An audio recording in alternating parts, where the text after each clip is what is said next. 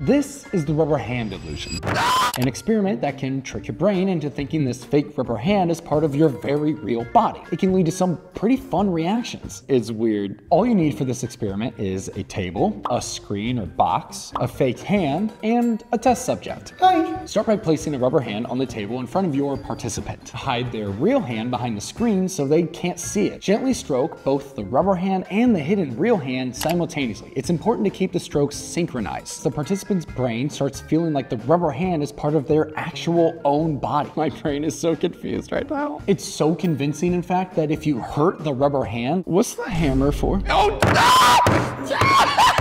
look how sweaty my hands are! Oh my God! Many participants would react or flinch as if their hand really got hit. Your brain constantly integrates information from your senses: sight, touch, proprioception, and when the visual and physical signals from the rubber hand match, your brain gets fooled into rewiring its sense of ownership. So if a simple rubber hand can confuse your brain, imagine what else might be shaping your reality without you even realizing. Send this video to someone you want to hit with a hammer.